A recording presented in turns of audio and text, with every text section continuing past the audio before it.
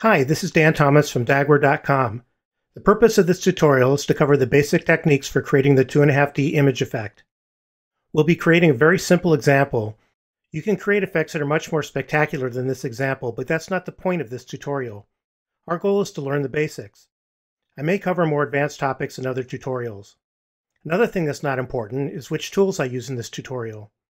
Even if you don't use the tools I use, you can easily take these techniques and use them with the tools of your choice. I happen to be using GIMP 2.8.10 for the Mac and Final Cut Pro X 10.1.1. You could easily accomplish the same thing using Photoshop and most any other video editing package that supports layers. This is a quick overview of the steps we'll be covering in this tutorial.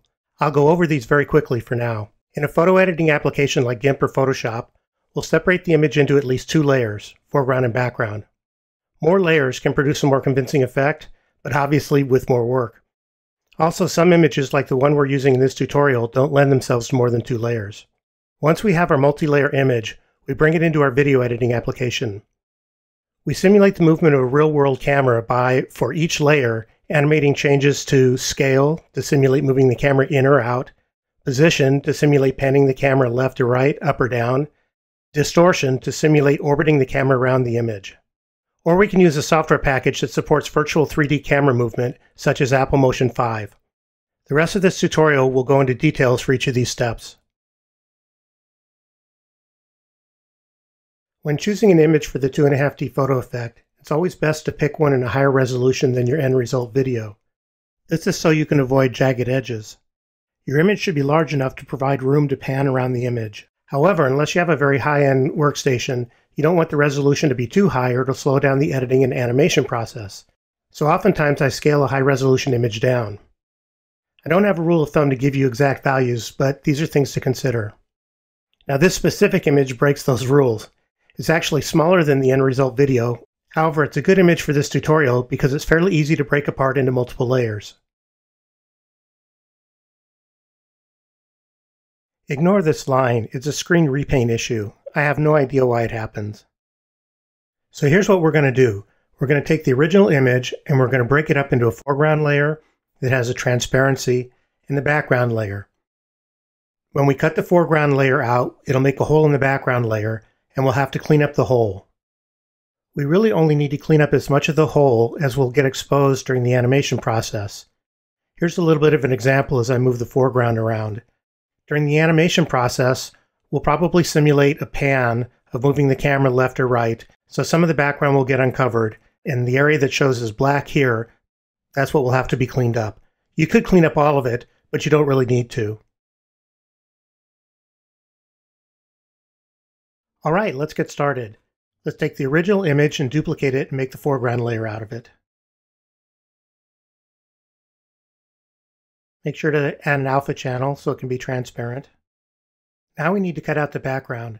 Normally I cut out the background by hand using the Bezier tool. I found that the magic wand or the fuzzy select tool ends up producing unpredictable results with jagged edges, and I often end up sorry I used it. In this particular image, the magic wand, the fuzzy select tool, is going to work just fine, partially because it's a low resolution image. When I do use the fuzzy select tool, the first thing that I do is cut out as much of the background by hand as possible. That makes the fuzzy select tool work quicker.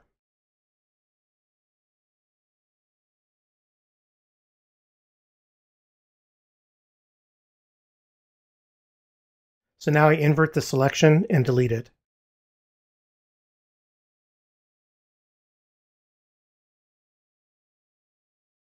By the way, in case you don't know it, in GIMP you can easily pan the image window by first selecting the image window, then by holding down the space bar and just moving the mouse while the space bar is held down, not touching any button on the mouse, just holding the space bar down and moving the mouse.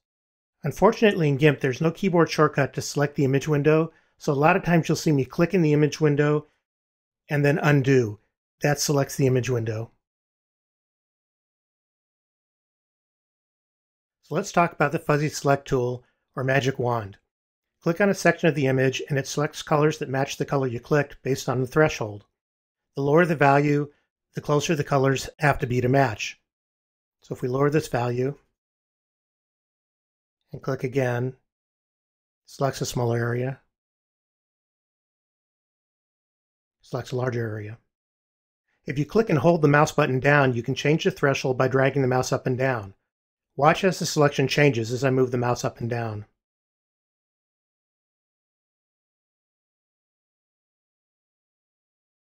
You can also see the threshold value changing in the box. When you release the mouse button, the selection stays and the threshold changes back to its original value. I like to keep the threshold low and drag down. It just seems to make things easier. So let's see how good we are with the fuzzy select. Everything looks pretty good all along here. All looks pretty reasonable. That all looks okay. Let's see what happens as we start going down here. It doesn't look nearly as complete. There's a lot of different things you can do to solve this problem. You can start with a different color. That causes the selection to react a little bit differently. But I found it's easier to break apart each area that I'm working on into separate sections. And that way I only have to worry about the fuzzy select selecting one little area at a time. I'll show you what I'm talking about. So let's cut out a section here. So now all we have to do is deal with this top area. We can see all along here that everything looks pretty reasonable. So we'll take that. Then we'll see that we could try and do this whole thing all at once, or we can notice that the rocks here are one set of colors and the rocks are a little bit different over here. And plus I've done this before. So I know that it probably is helpful to cut this little section out also. You could try it without it.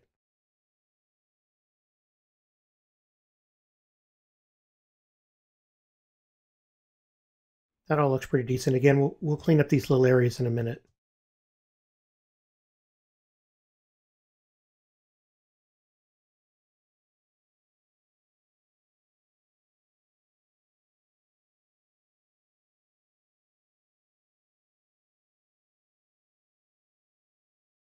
Now I'm going to go in and clean up the rest of the little spots. To make it easier to see which areas have those kind of spots, we're going to change the transparency color to black.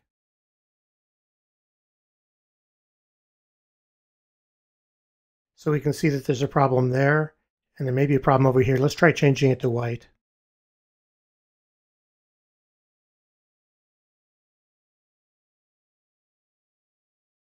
That makes it a little more clear where the problems are. And I'm just going to use the eraser.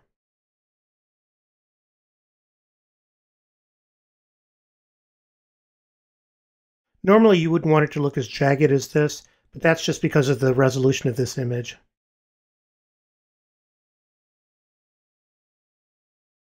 So I think we've got the foreground all finished.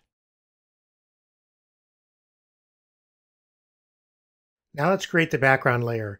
We'll duplicate the original layer and name it background. We don't need an alpha channel because we don't need transparency for the background. In fact, it's better if we don't have an alpha channel so we don't accidentally end up with some transparent areas. Now we're going to get a selection from the foreground layer.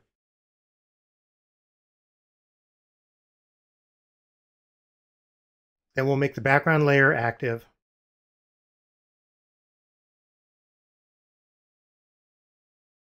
See these pixels on the head? They're technically part of the image's foreground, but they didn't make it into our foreground layer.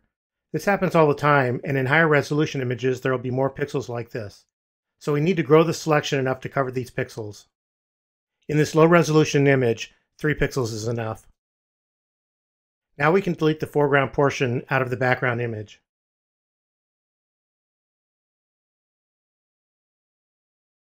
Next, we're going to fill in as much of the background hole as necessary for the animation we have planned. Always try heel selection first, because when it works, it saves a lot of time. Of course, it only works some of the time. When using the heel selection tool, it's always best to grow the selection a little, or else you end up with lines around the edges.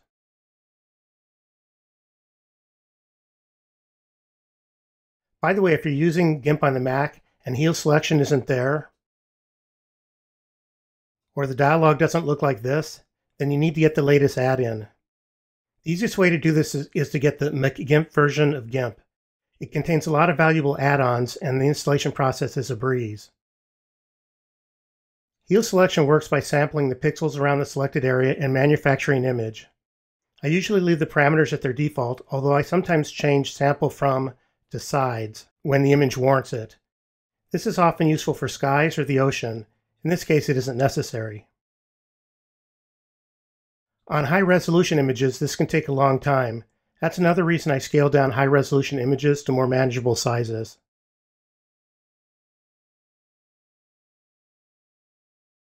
As you may be able to tell, hue selection was, well, sort of helpful. Let's take a closer look. We'll make the foreground active, and we'll drag it around a little bit and see what gets uncovered. You can see we need to clean up here, and we need to clean up here. And there's some other areas we'll clean up. So to clean up the rest, we'll use the healing tool, which is similar to the hue selection tool. The difference is that with the healing tool, you choose the area to sample the pixels from, and you paint over the area to be healed. I don't remember if Photoshop's healing tool works exactly the same way, but I'm sure it's close enough. I usually set the tool to 100% opacity and a brush with a hardness of 75%. By the way, GIMP has a preferences option that allows you to share brush settings between different tools. I'll show it to you. I recommend turning this off. That way, when you switch between tools, you won't get hosed. That's a technical term. To clean up an area, we command-click the area we want to sample pixels from, and then paint over the area to be healed.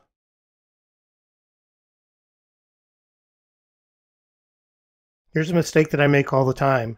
I have the foreground selected, so I'm actually cleaning up the foreground. It's not a good idea. Fortunately, with undo, I can go back. Select the background.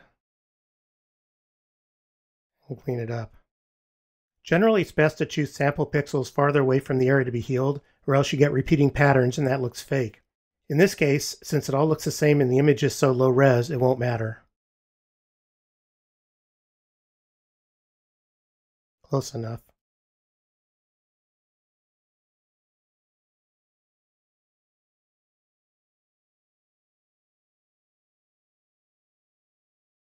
Normally I don't like to repeat the same pattern like this, but I don't really think you're even going to notice it.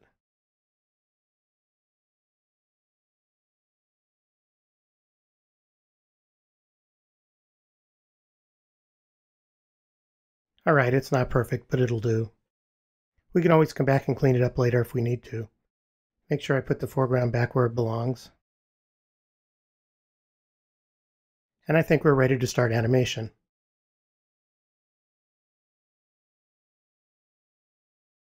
We've saved the image as a Photoshop image, and I've started a new project in Final Cut.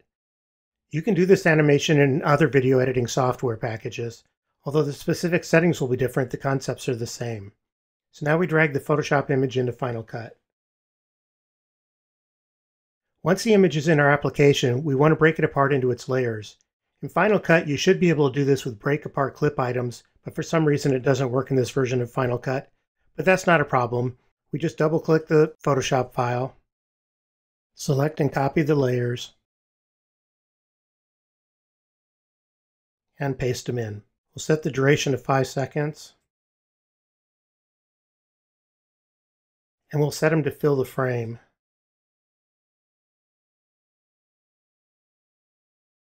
So now we're ready to set the animation parameters. We'll start with the foreground layer. We're going to set the foreground layer to zoom at about 105%. That gives it enough room when we move it left and right. The background layer we'll do 102% because it doesn't need to move as much. We want to pan the foreground image over the duration of the clip. So we'll start at about minus 40 pixels offset. And pan it to 0.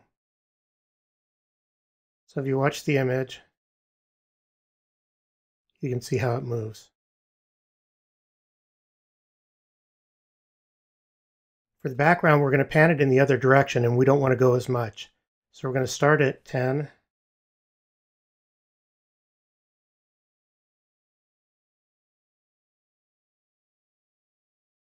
And we'll end at 10 in the other direction. So we're panning the foreground in one direction and the background in another direction. and it should look something like this.